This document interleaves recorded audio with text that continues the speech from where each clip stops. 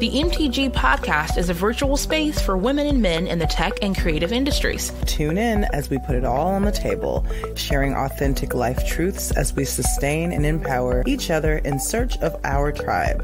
We're more than a designer. We're more than our name badge. We're more than the work we produce. Welcome to the More Than Graphics podcast. We're that tribe. Hello and welcome. Oh my goodness, this has got to be like 2022. We're really doing it, Cicely. I know. We're full effect. Month number 2, month number 1 for some of us. But right. I like that. I like that a lot. It's really month number 1. I like that a lot. If you don't already know who we are, I am Danielle. And I'm Cicely. And the two of us make up this amazing dynamic duo called the More Than Graphics podcast.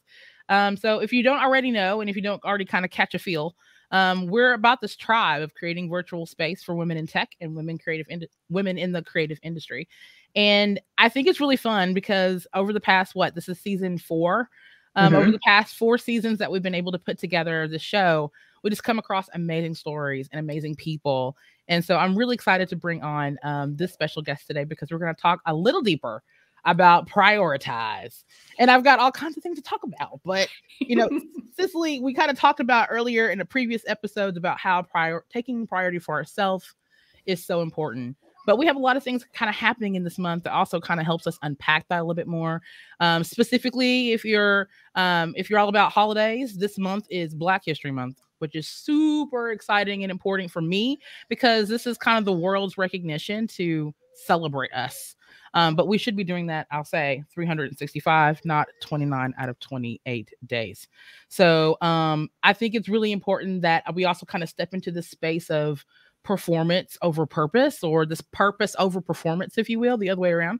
I am really into that space right now as I talk about prioritizing things for my life. Cicely, how about you? So yeah, I'm definitely I'm definitely into, not over, doing the action and not just talking about something. Like you said, it's definitely making sure that you're putting action behind the things that you talk about. So I think we talk about that a lot. It's very important to be a woman of your word, or to really just, if you're gonna support something, if you're gonna promote something, you have to stand behind that and, be about it, as they say. So yeah. Yeah, just do it, right? Absolutely. I am practicing one really cool thing, which would be I'm doing more of a compliment thing. I saw this really cool challenge on Facebook in a Facebook group. I can't remember the exact name of the person who did it, so I'll find you and I'll tag you, I promise. But she literally is giving a compliment to Black women all month long, unknown Black women all month long. I love that. I think that's super cool. She even does it in this little cute little square, and she tags them, and then they kind of carry the blank template and then pass it on to the next person. So I think that's really cool that kind of challenge to step outside of our comfort zone a little bit is being a more proactive thought for 2022, whether it is Black History Month or any other month out of the year. Supporting women is such a huge step for a lot of people, and being supported is also a huge step for a lot of women. So it's not just the giving in, but also receiving that and knowing and accepting and embracing that as well. So shout out to all the people celebrating all the things this month. I'm sure there's a slew of social media holidays that I'm not going to go through at this point. But happy Love Month. Shout out to Cicely. She just celebrated her birthday, saying nothing now. Yeah. All the things. I so love my podcast sister. I'm so glad that she's a part of this journey with me. That was a priority. That was my priority for this week, was celebrating my birthday. Did you get to do anything special, or it was just like, No, it was low key. And Nice. I think the older I've gotten, and not even like to say like I'm old, but just I don't have to be on the go all the time. Like, I'm on the go so much already that going out is like not even exciting for me anymore. Like, what's exciting for me? Like, staying home. Like, oh no, we're staying home. Like, that's exciting for me. So I got to stay home. we are re-watching. That's a tongue twister. Game of Thrones. So this is like the second time we're watching it, and we're into it. And I've got all the commentary. My husband's tired of hearing me talk. I'm like, see, that's the moment I knew that so and so was about to do this, and that's why I didn't like them anymore. See, that's why I don't like. I knew I didn't like her for some reason. So that's what we're doing. That's what we're currently. That was my birthday night. That's what that consisted of. We were just watching before we hopped on the podcast, and I was like, see, I knew I didn't like him, and I still don't like him.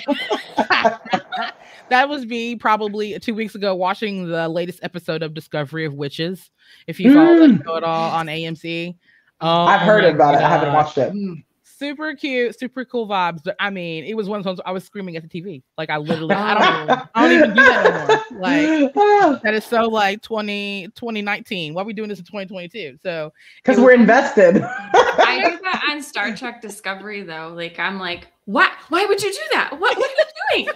Like, see, we're invested. It's the investment. They have lured us in, and we're there. Oh yeah. Oh my gosh. I love this. Yes. Okay. So without further ado, we got to go on to our wonderful speaker for Prioritize, Molly Hicks. And Cicely, I do believe you have her bio. Yes, ma'am. Let me pull it up here. All right. There's so much light. I'm like, I can't see. I'm blinded by all this light that's happening.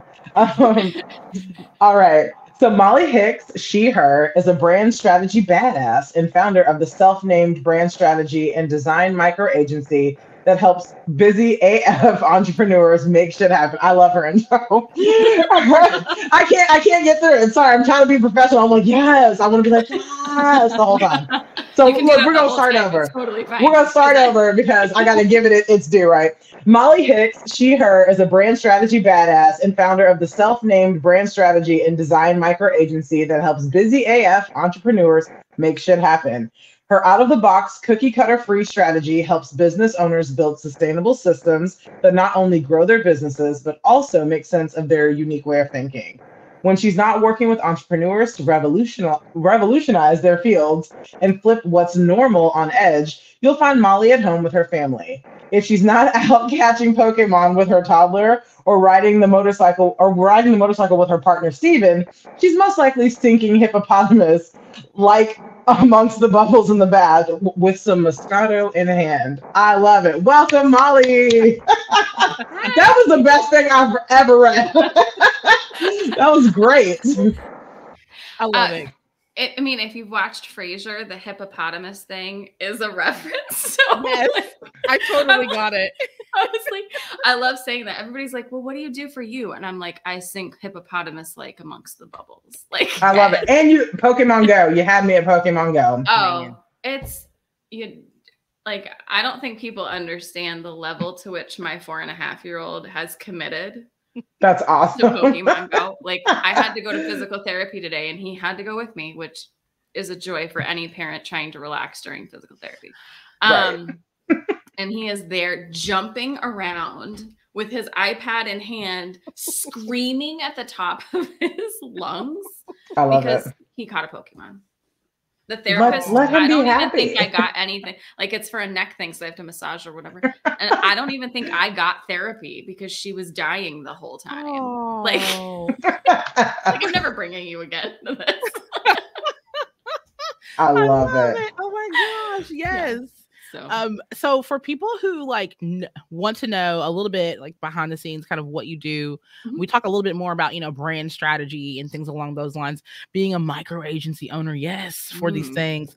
I'm so raw. This is my love language. So I want to kind of give a more illustrative picture of what your kind of day-to-day life is like. Can you give us a little snapshot?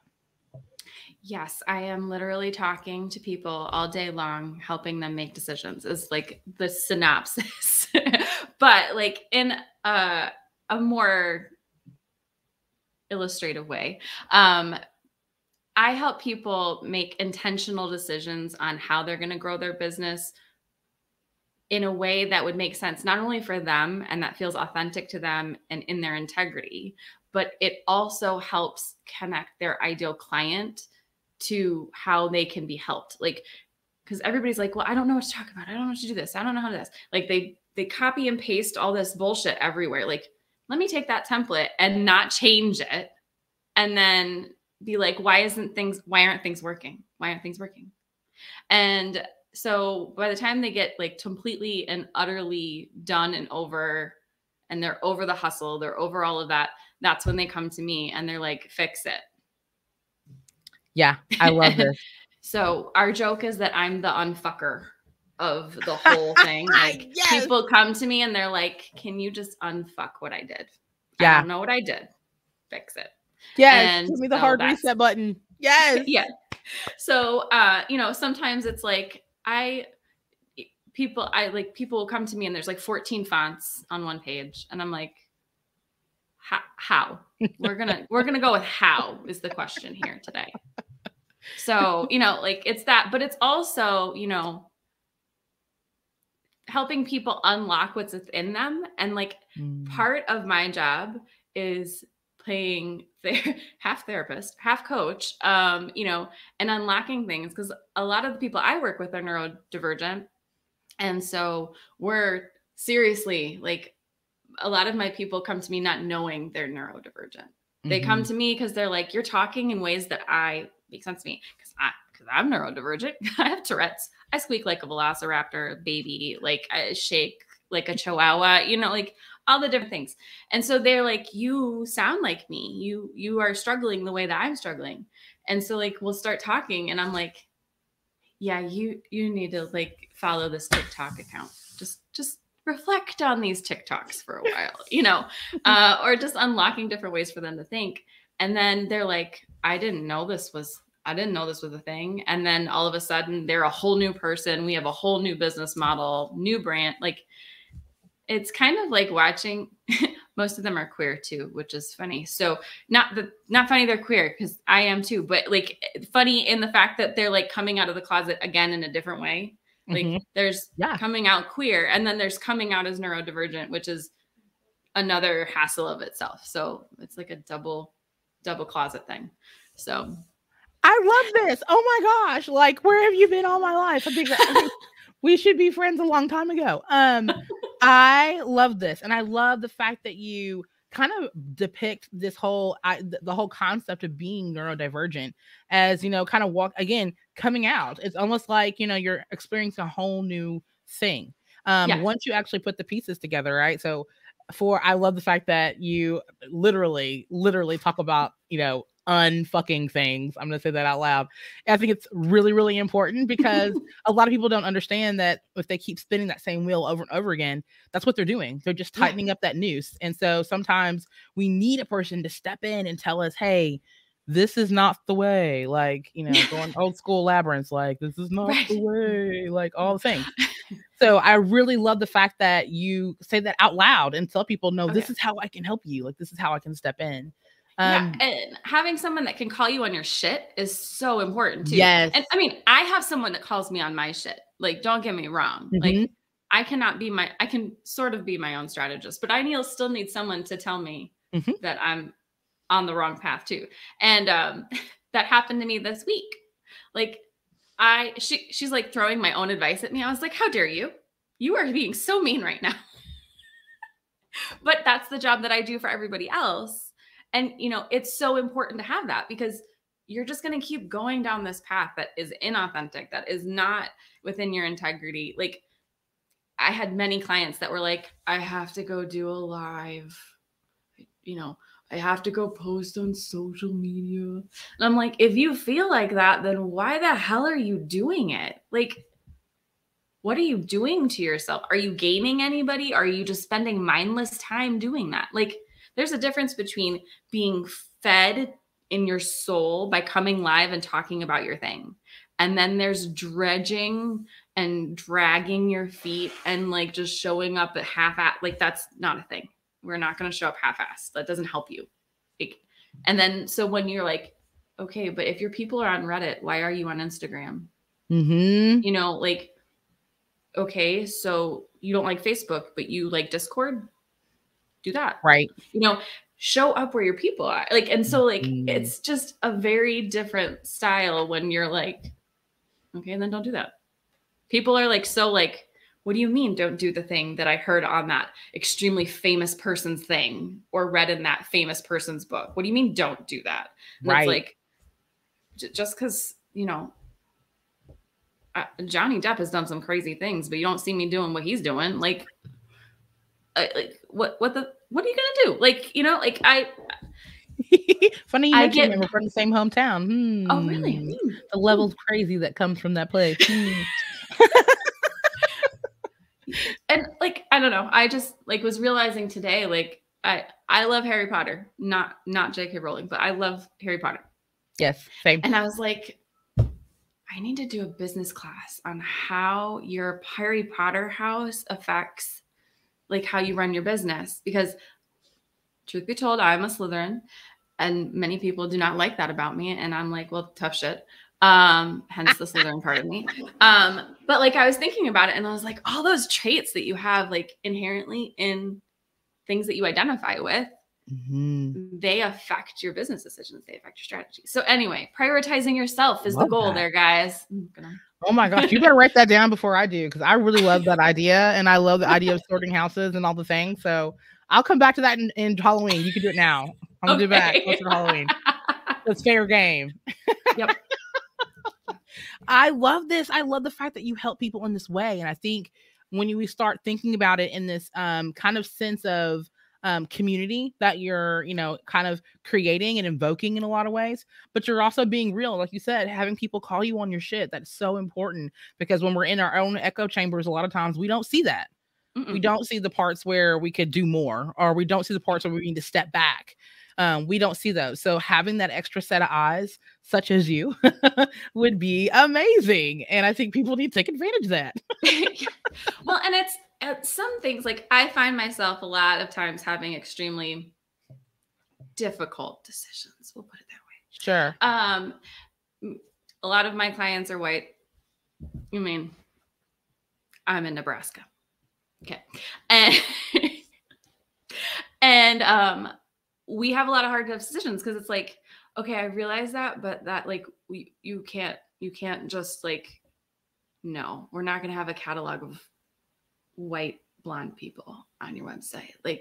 We're not doing that. And, having conversations and challenging people's biases and prioritizing everyone, let's make sure we're showcasing everyone, and talking about that and being okay, well, who's your client? All right. Are they doing that because people don't feel like they can resonate with your brand? Are we making sure that everybody you want to serve is present? And half the time, nobody even knows that they're doing it, because they're so oblivious. They welcome the conversations. Half the time I'm like, can you please put your pronouns on your website? Just in your signature block. Can you just do these little things? Can you please, make certain statements on your website, so people know, if they're going to look for that, they're going to make sure that you're a safe place for them. Please, so, we have a lot of conversations, and significantly in the past 2 years, we've had more hard conversations, and prioritizing those things for me and making sure I say something is important to me, because if my brand is being authentic and within my integrity, I cannot go out and be yeah, sure, we'll totally build that website that's totally against everything I believe in. No, yeah. That's, and I saw on Facebook the other day, somebody was this guy posted on, I've worked so hard on his social media, and he posted something and it's completely offensive to everybody. I'm then why are you working with him? Everybody else was well, you can't control your clients. And I'm oh no, that is not the question you are to be asking at this point. Right. The question is, are you working with people and you prioritize? I keep trying to say prioritize, guys. Prioritizing your own values when you work. And is that a part of your business? Because it should be. I have a whole blog post about neutrality in business is bullshit. Because you can't be. You can't be neutral. Right. I love that. I absolutely love that. And I think more women in tech and women in, I think women in the entrepreneurial scale, period, really need to hear that voice more. Just because a lot of times we're either, shut out, put out, things along those lines, or we're not able to express our values, Or the opposite. A lot of times women in the corporate sector sometimes feel like they can't express those values because of where they work, because of the environment that's around them when they're in their normal 9 to 5. And subconsciously, they bring those same values home, believe it or not. And sometimes that can also leak and spread into other areas of their life. So, so I don't know if I put this in my bio, but I was in the Air Force. I'm retired Air Force. So Woo! I actually worked in an environment that was not ideal a lot of times. And so I definitely bring like the knowledge of like, oh, that was really shitty. How could we have not done that? Oh, we could have done this, and like I've had great supervisors. Don't get me wrong. I had some great supervisors in the military. I also saw a lot of like crazy bullshit. Yeah. But like a lot of my story from that it affects how I do things. It's actually how I learned my skill set. Is they would like hand me things to be like, unfuck this program. We ignored it and we're getting inspected in 2 weeks. And, so that's kind of how I learned how to do what I do. But a lot of that like negative, weird biases that people have, like just that unconscious part was very much apparent. And so it's very much something I bring to the table because I realize how like we don't think about it. Like, and it's something I control as a parent too. I prioritize making sure my kid doesn't become an asshole out of, accidental teaching and things. And so like the moment that I was like on the right path was a couple weeks ago. We were at a hotel and he was talking about Mickey Mouse. We had just come home from Disney World and he was like, Mom, Mickey and Minnie's his girlfriend, right? And I was like, yeah. And he goes, and Daisy's Donald's girlfriend. I was like, yeah. He goes, but what about Pete? And I was like, Pete doesn't have anybody. He doesn't have a girlfriend. He goes, does he have a boyfriend? And at that moment, I was like, oh, he's picking up on everything. Oh, like, I was like, oh, it's working. But it's like those types of things, like you don't think about consciously, but you're trying to teach them, but you don't know they're working. And then they say something cute, adorable, and sweet like that. Like, it was just like, okay, he's not going forward with the biases I grew up with. He's getting his own journey. So like those are some good telltale signs, Molly. Those are awesome. I like that. Yes. I really kind of want to refocus just a little bit on, prioritize. And I love that you express a lot of the things that are important to you, how alignment happens a lot with your clients and the things that you personally are passionate about. So I really am kind of curious on how you define priorities for yourself. I was thinking about this before I came out and I was like, oh, we're going to talk about this. And one of the things I struggled for a really, really, really, really long time with boundaries because I didn't know what they were. Honestly, it was just ignorance of what the heck a boundary was, that I could have them, like that they're things that you should have and they're not bad. And so 2 years ago, I got a business she's a business life coach. And she was like, boundaries, get some, essentially was the conversation. And so that's kind of where I started realizing like, oh, I set priority. I get to create boundaries. I get to do those things. This is me, not you guys. This is me. And so I started I literally like blew up most of the things. Like, oh, I don't need that anymore. And I just restructured everything. Business, life, we started putting like, I'm not allowed to do business stuff after 4:00 because I'm a workaholic. I love what I do. I can't like turn it off. The strategy brain does not turn off. It just keeps going.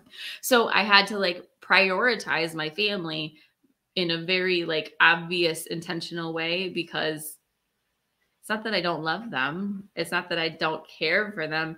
I just couldn't shut off my brain from working. And I had to physically like silence the phone because I just couldn't. So prioritizing like my kiddo's neurodivergent too, prioritizing him and how he functions and making sure he's getting all the support he needs. I figured out I was neurodivergent when I was 24. That's a hard pill to swallow at 24, because the whole time of like my whole life, I just thought I was weird for no reason. Like, I mean, how many people go around shrieking like a velociraptor? Not many. But you know, obvious it was not. So, you know, I didn't want that for him. So we prioritized making sure that. So over the course of the past year, I realized I need a day. And so I now have what I call Molly Mondays. It is my business or my personal, whatever the heck, get the things waxed, get my hair done, do whatever. Like, that's my day.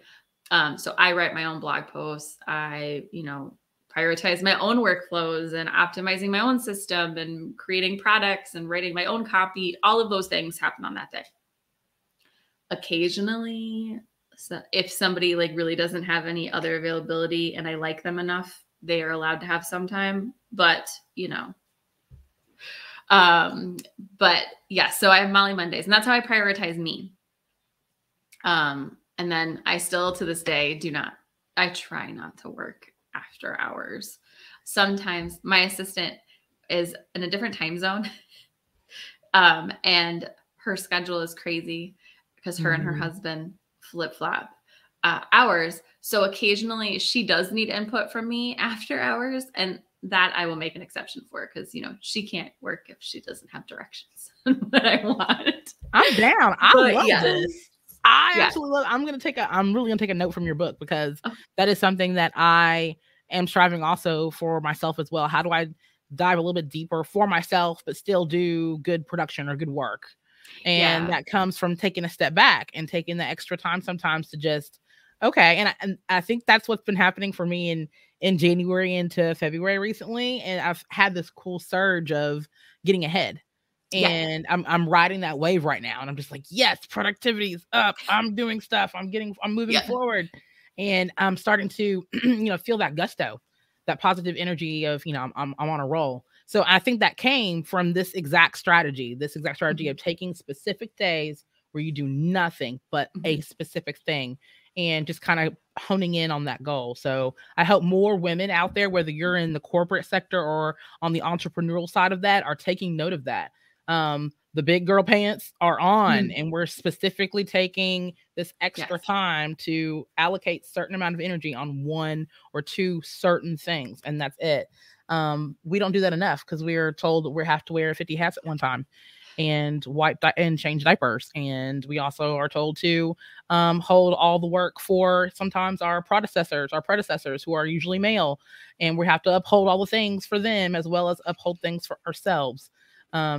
I just feel like there's so many things that our environments sometimes derogatorily tell us based on whatever it is that we're doing. And we have to kind of, again, take the priority of ourselves above everything else. So I really appreciate your feedback on that, Molly.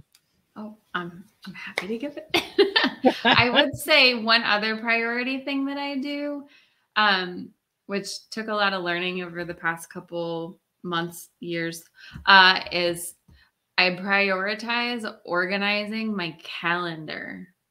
Like, it's simple. It's not really complicated, but like, okay, I have this project. I need to physically schedule the time to work on that on my calendar. If it's not on my calendar, it might be in Asana.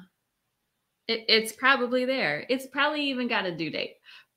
But if it's not on my calendar, it's not happening. And that, like, because I physically need to see, oh, I have zero capacity. Like, I have to physically see, okay, yes, I need to work on this, and we're going to have 6 calls, and we're going to do this. But I have to like map it out physically. Otherwise, I'm like, sure, I'll take you on. I gotcha. And then I'm sitting there with like 50 brand redesigns and 6 websites due on the same day. And I'm like, this is a bad idea. Not so good. WTF. She's like reading my mind. You guys don't even understand. Well, there's that. And there's the prioritizing, actually minimize, like breaking down the things. I am notorious. It's the running joke that I'll be like, I'm building a website this week, guys. And they're like, really? You're going to build a whole website this week with everything else you got going on? Yep, doing the whole thing. And then there's me at midnight and 3 o'clock in the morning because I can't sleep because I'm thinking of all the things that I forgot to do. So I've gotten better. I'm not perfect. I never claim to be perfect. But I've gotten much better about being like, okay, we're going to write all the copy and map everything out first. And then I'm going to do wireframes. And then I'm going to build it once we agree that that's what it's actually going to look like. Because otherwise I'm making it, I'm spending 18 hours coding it. And then you're going to tell me you don't like it. And then I'm going to be pissed. No, there's nothing worse than wasted time. I'm telling you, nothing worse than wasted time and energy. Awful. So yes, prioritizing schedules. Very important. Sorry, I'm always like trying to like hit mute, not hit mute. So I'm like, wait. But I love how you mentioned like one theme that we have with prioritizing is that like it's a lot of self-care that goes into that too. So it's kind of taking care of yourself and like taking a moment to kind of come down and really just focus. So like you mentioned in some of the tools that you kind of use to prioritize your life, prioritize your career, and prioritize all the things that you need to do. A lot of that is putting yourself first so that you can actually be well enough, be of sound body and mind to do these things. And I think women especially, moms especially, and just I think it's actually a thing with kind of any marginalized group is that we are so focused on doing things for everyone else. Like it's an expectation culturally, based on gender. It's an expectation that you have to do these things if you're a woman. You have to do these things, if you have family obligations. Like these are like we're kind of pigeonholed into those things. So I'm really glad that you mentioned that, that kind of self-care that we always talk about. That's like the basis of our of our podcast. And we're not talking about the business side. We are talking about working on yourself and taking care of yourself. So I think that's so important to for everyone to realize with prioritize that it starts with you. Like you have to prioritize what's going to make you happy. What's, what makes you, what, like you kind of mentioned, like your passion, what fuels you in your business. You have to prioritize those things so that you can be happy, so that you can be in the space to create. You can be in the space to, give so much of yourself to other people while also having to divvy out pieces of you to everyone else. So I'm just so glad that you mentioned that. And I was taking notes. So if you see my art running joke is like I'm Kermit the Frog on the typewriter and you see my little hands flying. So that's me.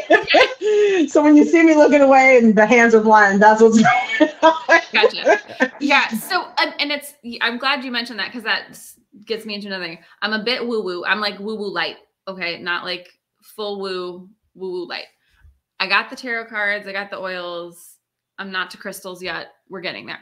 But one of my clients is a shaman, so it's been a journey of like learning through her and like so many things. I was like, the world makes so much sense now. And just like anyway, I could go on a tangent forever.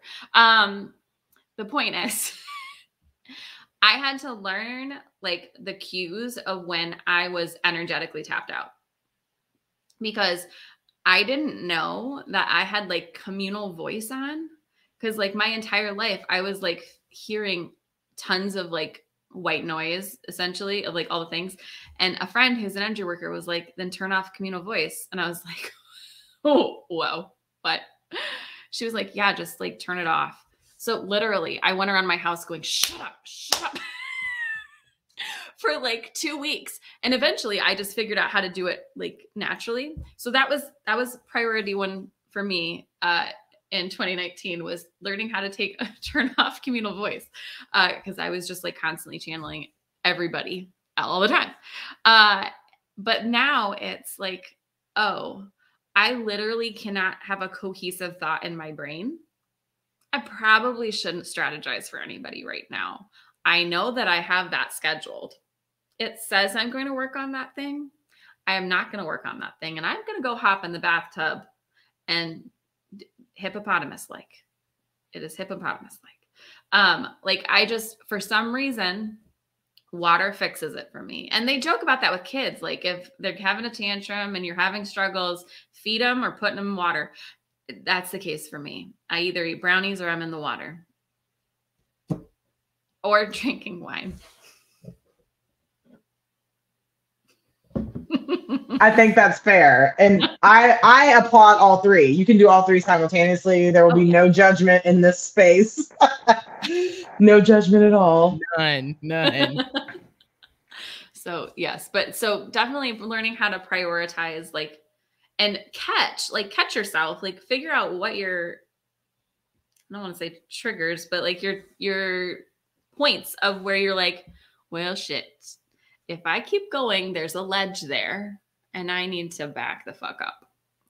And it has gotten so much better in the past 6 months. Actually like acknowledging that shit's not always pretty. Like this is a forefront of content that's coming, but I essentially said like chaos is the norm. Controlled chaos is like what you're shooting for at this point. Like, cause everything's chaos. I can't control what's going to happen, but I can kind of have a system in place to control the chaos as much as possible. And that's pretty much where I'm at. It's like, oh, that's great. Shit hit the fan, guys. And I've like gotten to that point where I'm like, yeah, we'll get to it. We'll fix it.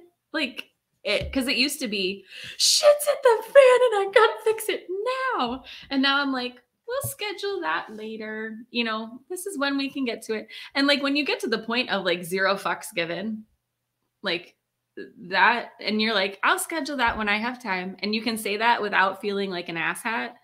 Like you're like, oh, I have elevated where I am. This is good. Like, so, and I don't mean that like I don't care about my clients. I love them all. Like, I just mean like I don't take on their sense of emergency as my own, like unnecessarily.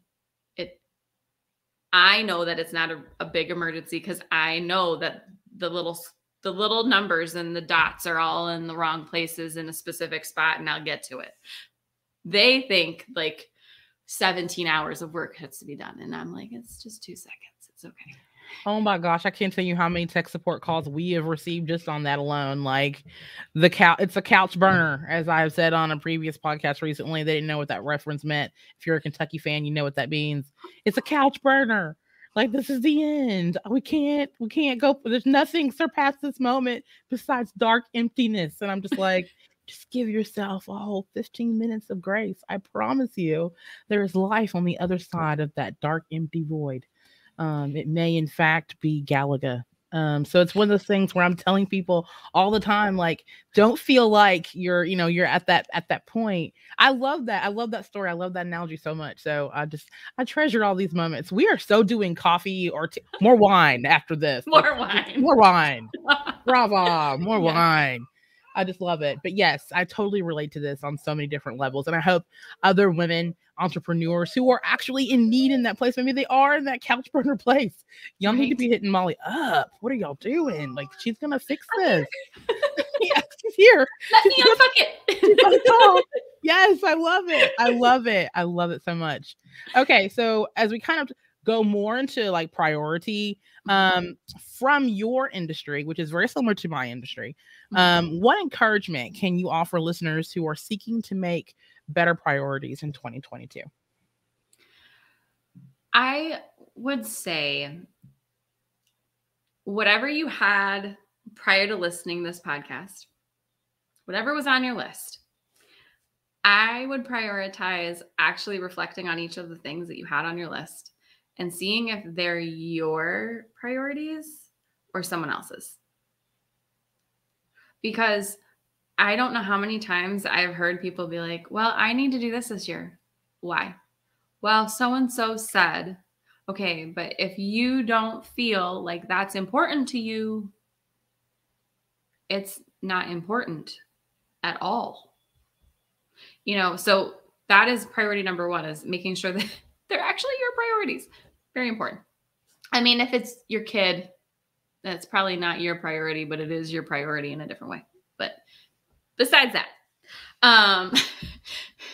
like I don't prioritize Legos. He does. So, but beyond that, it's okay. I need to figure out what my number one priority is. And almost all the time, the number one priority is I need to be true to myself. Almost always. Because if the goal is personal, I need to spend more time with my family, then that falls under being true to yourself and saying, no, I can't take on another client because I want to be at my kids' whatever, or my partner's party or whatever. I don't know. We don't do parties anymore. It's COVID, but I feel like I have bad examples right now. But if it's a business priority and I want to make 6 figures consistently like I want to consistently make the money I need to make to hit 6 figures this year or 7 figures this year, that still comes back to being true to yourself. Because if you're pricing yourself too low, if you are taking on more clients than you can handle, if you are taking people that just make you want to slam your head in a car door, those things are not true to yourself. And it like all falls under there. So I would really say, make sure you're prioritizing your truth. I'm gonna let Cicely keep taking notes over here because I know she's like, I love this. I love this so much. I think priorities for yourself is really what's helping you unlock and open other opportunities for yourself, because you are focusing on yourself. People think that as sometimes the selfish move, but I think that is the furthest from the truth. I think it's important. If you're not focusing on yourself, who the hell else is? So it's one of those situations where, you know what you need to do. Just be brave enough to take the uncertainty, to take it on.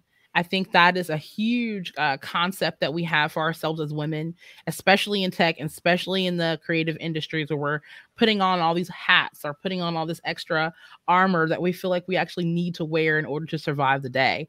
And I'm going to go straight forward, for the Game of Thrones. You can take off all the things and still be a star. You can just be in your raw form and still be the amazing fire, kindred spirit, whatever you need to have to get through the day, to get the job done, to go to the next goal, to reach the next step. So I love that you completely mirrored exactly kind of what I'm hoping people are going to get out of this episode, which is to really take heart and rely on the people who know the skills better than you do. Right. Please. And that's like the thing too, is like there's a big crowd of delegate to the point of harming your business, because people delegate too soon because they don't know what to delegate, because they never built anything to delegate. And so when you are being true to yourself, if somebody says delegate and you feel cringy inside, not because you're scared of letting go of your baby, because your business is your baby, not because of that, but because it feels icky and sickening to you, then don't do it. If somebody says, take on 14 new clients at, the lowest price you can think of, and that feels icky to you, I mean, it should feel icky to you, but if it feels icky, don't do it. If somebody says charge, 18 times what you're charging now because you're undercharging and it feels icky to you, don't do it. Like, that's my biggest advice, is like, trust your gut. Like, your intuition as a business owner, if you don't have any, you need to figure out how to get some, hire somebody who has some, if you can afford it and it doesn't feel icky. But like, that is something that people who are moving up in business and expanding, they are trusting their intuition. They are doing things that align for them. That doesn't mean I agree with everything that they're doing, but it's what they need to do for themselves, and that's okay. So. I was giving Cicely space. Sorry. Oh, no, you're fine. You jump on in here, girl. You go ahead. Sorry, I was like, ooh, that was good stuff in there. And I was just organizing some of the notes. But through prioritizing yourself and really just prioritizing kind of the things that are important to you and the things that matter to you, what do you think has been the biggest shift since doing that? So since realizing like, hey, I'm not putting things that I'm aligned with, or I'm not putting things that matter to me first. When you started to do that, like what results did you see, and like what was kind of like your aha moment where you're like, okay, this is what I need to be doing the whole time? Oh, so many.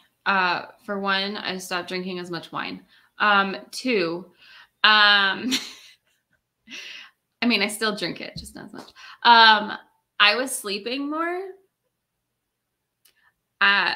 For the first couple of years of my business, I was sick all the time.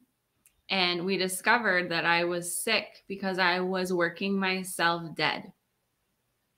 And the things that I was getting sick from, I was getting chest and throat and ears.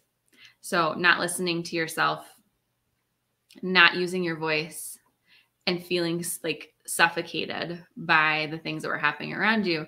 Those were all like emotional, energetic things that were falling on me. And so not being sick all the time has been great. Not missing work all the time. Like last April, I was out for 4 weeks. I could not breathe. I could not get out of bed. I slept all the time. I couldn't work. It was awful. And it was all because we had expanded super fast. I had hired people really quick. And because I didn't have everything in place, because I am my own worst person and I don't follow my own advice. And I didn't have all the systems in place. Like I had some automations and I was like, yeah, that is what the process is, but I didn't have it written down. So when I was sick, people couldn't do it. And like, it literally snowballed for 8 months. Like just kept going. So when I finally took a step back and was like, okay, everything is shit and hell right now anyway. We're going to blow it up again. And I always do that. And everybody's always like, you work best when everything is as fucked up and shitty as possible. I'm like, yeah, I do my best thinking then. But I'm a reassessor. I'm always analyzing and reassessing and going, oh, we could do that better. We could do that better. We could do this better. And it's part of what makes me great at what I do is because I can connect the dots and see all the puzzle pieces that nobody else can see. I'm like, did you ever watch The Good Doctor? Okay. You know, when he's solving a puzzle and he's seeing it all, literally that is my life. I'm like, oh, we're going to just the sales funnel is around me. That is badass. That is awesome. You know? So that's kind of how I see these things. And so when I took a step back and I was like, it should sell. I was like, okay, well, we need less clients. Bottom line. We have because I had people who I had grandfathered and grandfathered and grandfathered and grandfathered. And so, you have a client that you clients that you love and you care about and you want to help them, but you're putting all your hard sweat, heart, tears, energy, everything into the work, but you never raised the prices to go up with when you realized how much work you're putting into it. I was the person that resisted Toggle, just not even to charge hourly, tracking hours, just for my own sanity to know how much I worked.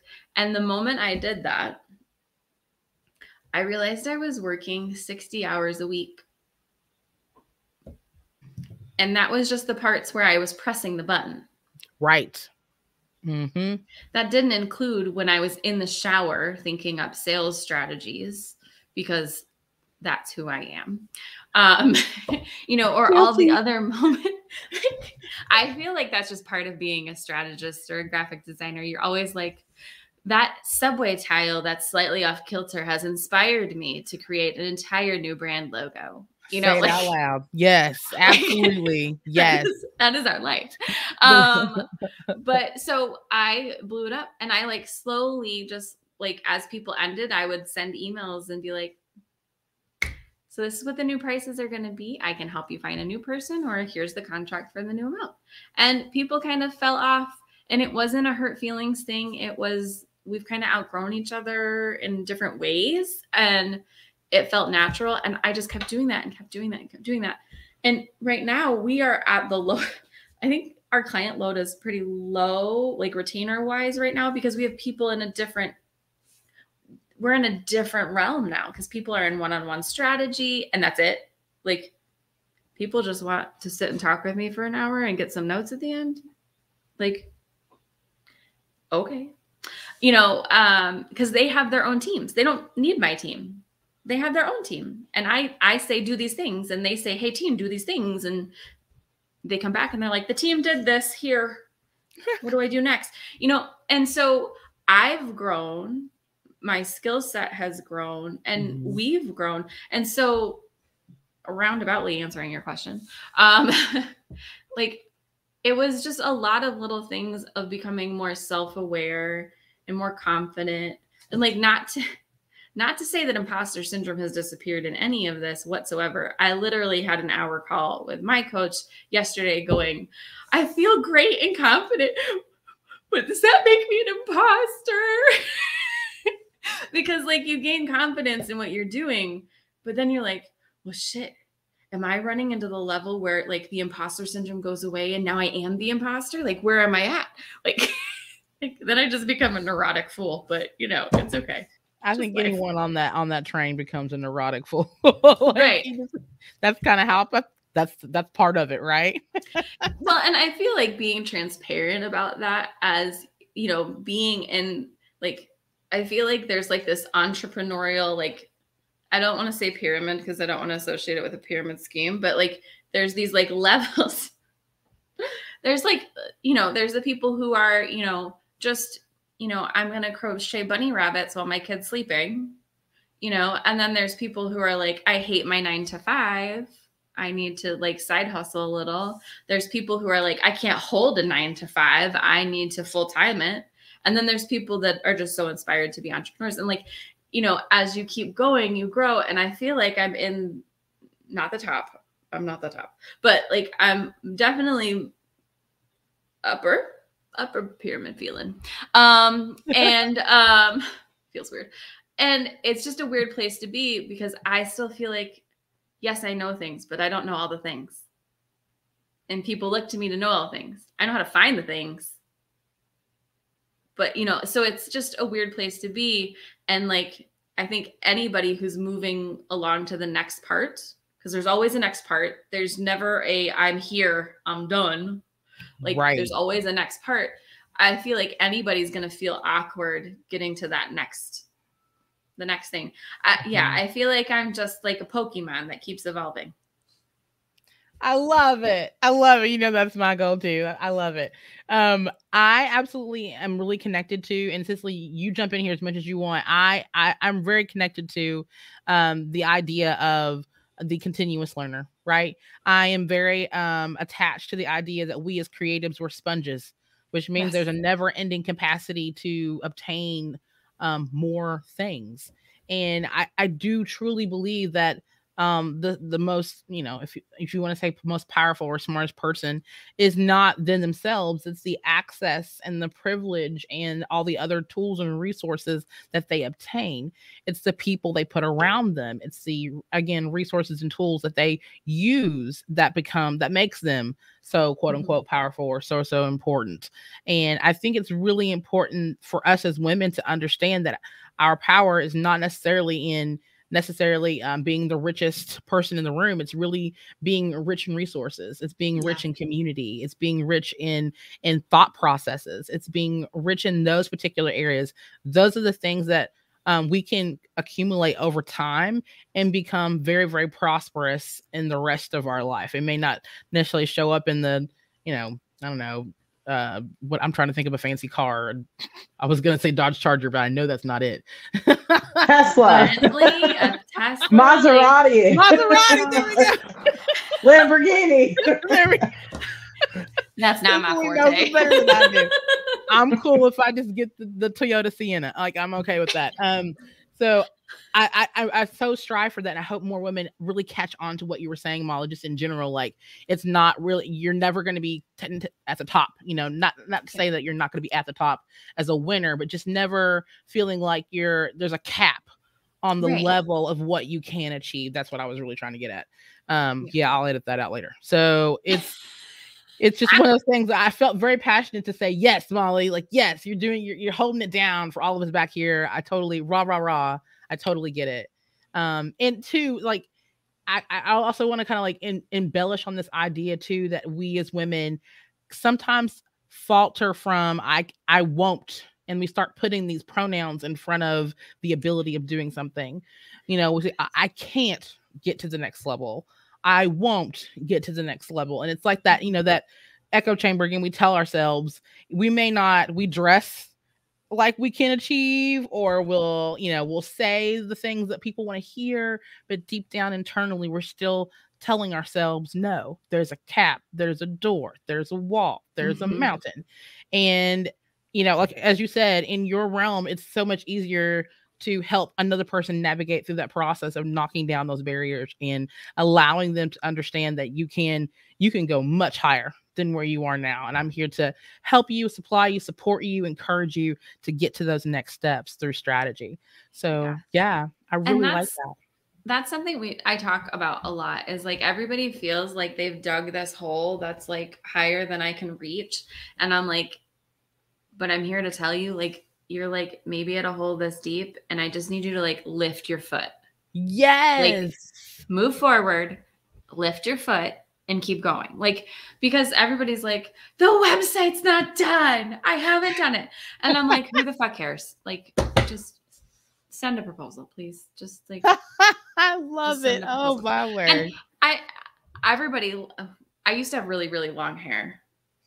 And so like, they would always know in the meeting when I was about to like drop it, because my hair would move and I would like, it would go on top of my head. And now it's shorter and it doesn't do that. But I'm a very expressive person. I don't know if you like noticed or anything, but so everybody always knows when I'm like about to do something, because I'm like, like in a meeting, like they're like, oh God, Molly's gonna tell me I'm wrong. And it's not that you're like anybody's wrong. It's just like, you convince yourself that there, like you said, there's a glass wall, there's a mountain you gotta climb. And I'm like, Julie Andrews climbed the mountain. Can you just climb the damn mountain with Julie? Like, shit, she had all those kids with her. Like, I mean, come on, you can do it. They refer to me as Fraudeline Maria because I have 4. So it's just kind of like, it makes me laugh all the time, because I'm like, all right, Fraudeline, what are you going to do today? Like, how are you going to hold down the fort today? Yeah. And it's just, as we convince ourselves that these like things are giant, like I was talking about my coach being like, Molly, you're just delaying. It was, here's the thing that I was delaying on.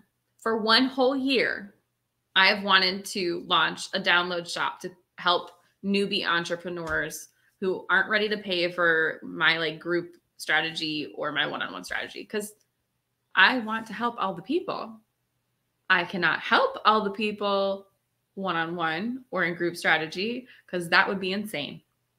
So the only way I can do that is by offering downloads or whatever. Now, I said that I don't like cookie cutters. So I had convinced myself that in order to launch this shop, I had to caveat everything.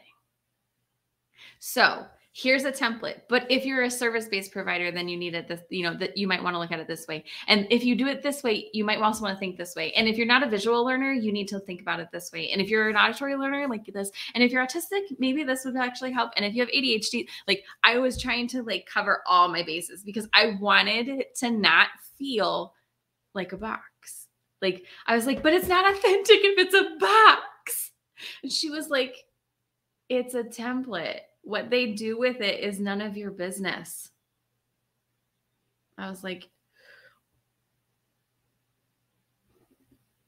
you're a jerk. There was the mind blown. That's all I could do. And Mama P was like, you would have told me the same damn thing. You know, like, and it's true. And literally since then, like every time I'm working with a client, I'm like, we have this resource. 1 minute, I have to write something down. And then like, I'll go over and be like, add this to the shop. So like in the next couple of weeks, we're just taking all the resources we use and like they're just sitting there. But I had built this wall. I had like, cause of bullshit. Yeah, and we do it to ourselves too much. Us as women, we do it to ourselves too much. We just keep putting the wall, the molehill, or something in front of us. Let's do less of this in 2022. Can we not? Can we like please work hard on removing the mountain, the molehill for 2022? Yes. Like whatever mental roadblock that is. I'm just really glad I figured it out on February 2nd. Hey, it's actually January. You know, that's your month one is true. You were second day into the new year, so why are you even upset about it? I mean, you're way ahead of most people. Good point. Always free. It's the Lunar New Year too. So like really, like I joke about it because February 1st is my birthday, but it's also the Lunar New Year. So technically for some people it is the new year. So we're sticking with it. Well, and supposedly like, put my woo hat on again. It's like some like mega energetic portal between now and the 22nd. So like you're supposed to have like major epiphanies, like all of these great things are supposed to happen. If you're open to them, which I am, universe, I am open. We're open. You know, like, receive. Yeah, pretty much. That's so funny. Yeah. I'm still cracking up how you said woo light. Like that sent me to another realm. Because you're like, I'm not like, you know, crazy woo. I'm not into the crystals yet, but you're like, that was kind of woo light. And I'm like, it was the most ridiculous, best thing I've heard. It was great. Oh, yeah. No, I like to claim my labels. It's okay. Oh, yes. I'm also laughing that yours says you have bougie on your thing because so we designed our house recently and somebody was like, it looks like Pinterest. I was like, I'm bougie and I'm basic. What do you expect from me? Like, at least I admit it and I know it. I like my pumpkin spice lattes. I like my black and white kitchen with gold accents. Like, can you just please? Like, you got to get in where you fit in. And, you know, once you know where you fit in, then you take it and run with it. Yes. So I always joke, like, I have, like, the champagne taste on a beer budget. But it's like Colt 45 beer. It's not even, like, good beer. It's like the malt liquor is my actual budget. But my taste is, like, Cristal, like Dom Perignon. Like, that's where I'm at. Oh, I get it. You know, it's what I aspire to, right? So as long as I keep those expectations high, then that's my priority is aspiring to be better, to be more luxurious. That is my priority. But like, that's a good point though. Like where you are now has zero bearing on where you want to be. So who the hell cares? Like, if you want Cristal and you're going to drink the malt liquor like it is Cristal and you're going to pretend it's Cristal, like, who cares? Like, go for what you want. Dream big. Do what you want. Like, and that goes back to prioritizing your truth because then, you know, like, it's a whole cycle. Yes. It's cyclical. Yes. Yes. It's a whole thing. I love that. And we talk about, like, we always were into, like, positive self-talk. Like, we know we can't be positive all the time. You have to, you know, realize when you need to cry, when you need to be angry, when you need to kind of sit with your feelings. But we are and have always been big into speaking things into existence. And we had kind of been reflecting a couple months back about how, like, I had prioritized, like, you know, some new experiences in my life. And I had gone on a travel nursing contract for the first time ever. I left my husband, left my child, the dog, the cat, like everybody, mom and dad, everybody's home. And I just went and I was like, you know what? I hadn't realized it at the time, but I was like thinking back to just, you know, before I started nursing school, I, you know, had graduated from college with the baby on the hip. My son was, I think, 9 or 10 months old when I graduated with my undergrad degree. And the most amazing thing, I was just like, it comes full circle. So I had said this years ago. So my son is 12 now, for reference. And I'd said this. He's old. He's an old baby. And he was on my hip, not when he was 12, when he was 10 months old. So in that, a little over the decade when that happened, like I didn't have any interest in becoming a nurse until literally, it was like 8 years ago. So no interest in anything medical prior to that, like leave me alone. I kind of entertained the thought of maybe being like an obstetrician or a midwife or something, but like it wasn't like I was not paying attention to that. I was trying to be an award-winning journalist, didn't have time for none of that. So when I looked back, like I was in Minot, North Dakota, of all places, and I was reflecting on my life as your woo-woo girl likes to also do. And I was like, this is absolutely nuts. Like I was a single mom for 10 years and I dreamed of one day being able to travel as a nurse and to take my kid with me and to go on all these crazy adventures. And I said, here I am, like living out the things that I talked about. And I was like mine was blown because I had not looked at it that way. Like I had just gone to this adventure, like I'm going to do this. This is going to be fun. And then when you kind of sit back, it's humbling. It's beautiful. It's amazing to think about the things that we can do when we prioritize self, when we prioritize our goals, and really when you speak about the things that you want to do and you speak it into existence, you put action behind those words. So that is always like my number one thing, that I'm a testament to, like that positive talk, and that if you say something, stick to your guns, and I guarantee a year, 6 months, 2 years, whatever down the line, you're going to look back and be like, whoa, like I've arrived. Yeah, and I feel like a lot of times people are like, I've spoken it, it didn't happen the next day, and like they give up on it, and it's like, right, that's not how this works. That's not how this works. Like you got to put in the effort. You have to, manifesting doesn't mean sit back on your ass and wait for it to show up on your lap. It's not like, well, I would say it's not like the post office, but they don't deliver shit like rightly. So it's not like Amazon. So like, I feel like a lot of people kind of give up. They're like, I'm going to start this business. And they're like, it's failing. And I'm like, you're 2 months in. You're 2 months in. Let's give it some time. Things grow. Or like Pinterest. Pinterest is the worst one. I started a Pinterest. I pinned something and nothing happened. Yeah, guys, it's a long game. Long game. It's the same thing. And so I feel like people just don't expect things to take time. And growing a business, living your truth, doing all these things, peeling back the onion layers like your Shrek, like it's all time consuming. It's a process. Like you're not going to know there's another layer to the onion until you peel back the first layer. Like we don't have a knife that chops off all the layers so you can see them all. Like you have to peel them off one by one. So like I love that you spoke that, but that it actually did take a process and it still happened, because I feel like that's what people need to hear, is that yes, you manifested it. Yes, you talked about it. Yes, you dreamed about it. You probably saw it in your head, like all the things, but it took time, and you still had to go to school to become a nurse. You still had to, hone that skill. You still had to do the things to get you there. Because that's like the biggest chunk, is people want things instantly. And it doesn't work that way.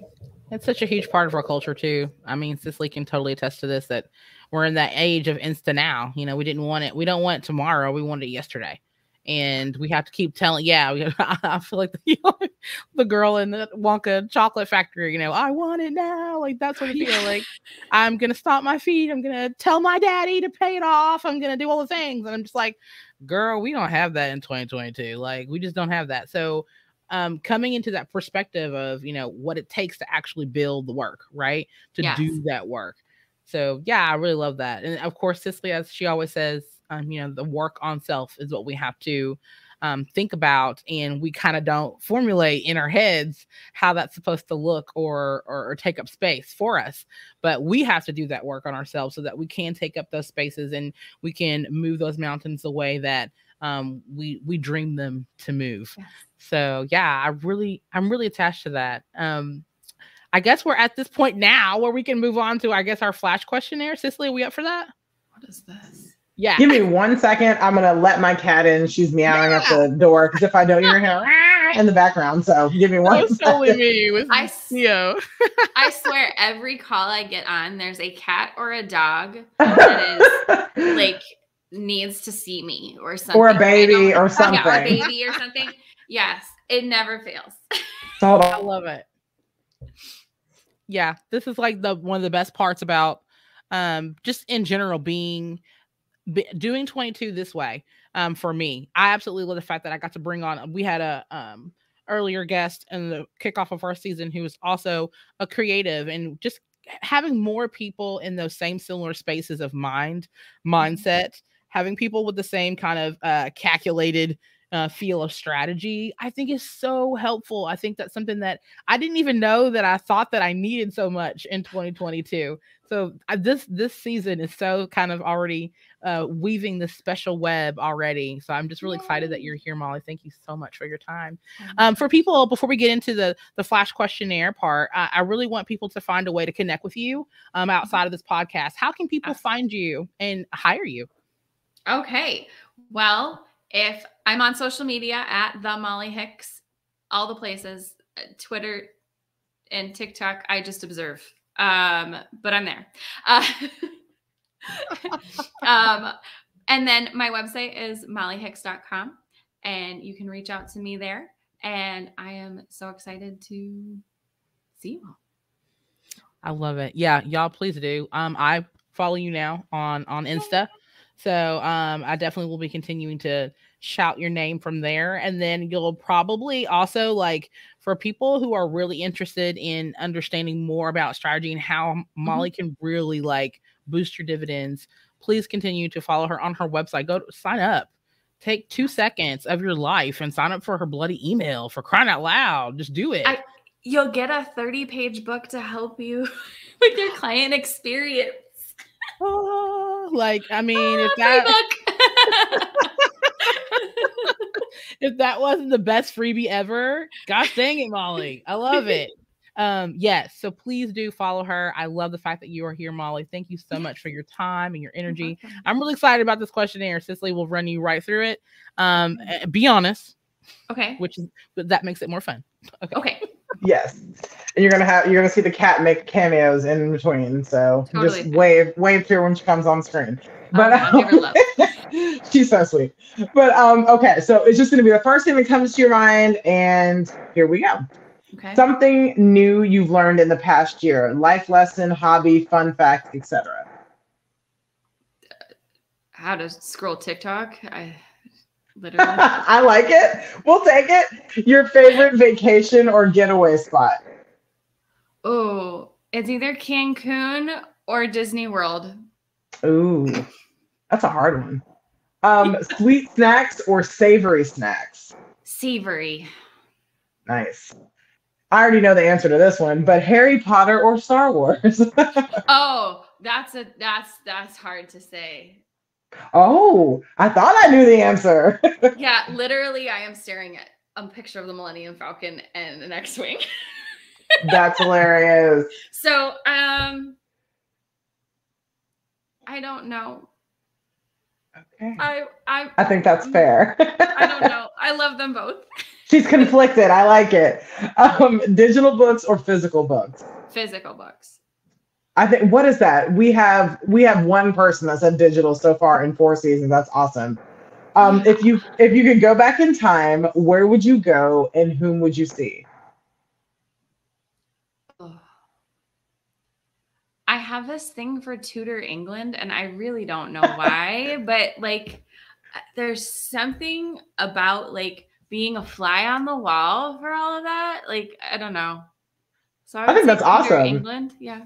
That's really cool. Buff. Yeah. I know. I really like. I was like, that's one of the most like creative answers we've heard. I love that. I mean, Outlander also helped me really like that sort of things too, but that's a totally different story. That's hilarious. Your love language or languages? My love language is I love receiving words of affirmation. Awesome. But I give acts of service. That's very interesting. I like that. And then the best part of being a grown-up? can eat whatever the fuck I want when I want it. Yay! And you can buy whatever you want when you want it. And mom can't say anything about it. I love it. That's true too. Yeah. Well, Danielle. yeah. I have on my wish list a giant, I'm also a Trekkie. So instead of having these 3 things here, you can get a light up mural that looks like the computer of Voyager. Stop. I love it. That is awesome. Share this link. I will put it in the, in the comments. I'm gonna have it. I'm a Trekkie, and I usually have my pen right here, and it's not on right now because I let my hair down. So I was like, it's not going to be seen. I'm going to take it off. And then you mentioned that. I'm like, yeah, here we go. I literally have a lesson almost every week that I'm teaching on how Star Trek has taught me XYZ. I love that. That's awesome. My life philosophy is based off Star Trek. Whatever works. This is how I felt about Seal. No, I'm telling my age. So if you're a fan of the musician Seal, I have a very similar analogy. I use his top songs as an analogy to my design career. Actually, I really do, like deep down. I need to publish it probably in May for Mother's Day, just for shits and giggles. But yeah, fun stuff. I love this, Molly. This has been so much fun. Thank you so much for your energy today. This has been surreal. Like it's been awesome. I love how powerfully energetic every episode is, really just building and building and building. And so I'm just so thankful that this episode with you has been so transformational for so many of our listeners. Oh, thanks. I'm so excited to have been here. So thank you for having me. Thank you so much. Like she said, your energy unparalleled, and I truly enjoyed it. And as mothers of children who are neurodivergent, we really appreciate the representation. I love the quirkiness. Like my son, we just had a conversation about him being weird. I'm like, it's fine because I'm weird too. We're all a little bit weird. I like weird. If you're not weird, you're probably not for me anyways. So I'm into it. Yes. So thank you so much for that. You're welcome. Thank you for being you. Yes. Oh, I love it. Thank you for being you. All right. For the rest of you all who are not like gushing as the way that we are, thanks for listening to the More Than Graphics podcast. Continue to subscribe and follow us wherever you listen to podcasts. Send us your feedback on Facebook or Twitter on how our life stories and virtual safe spaces are helping you navigate, empower, or simply encourage you.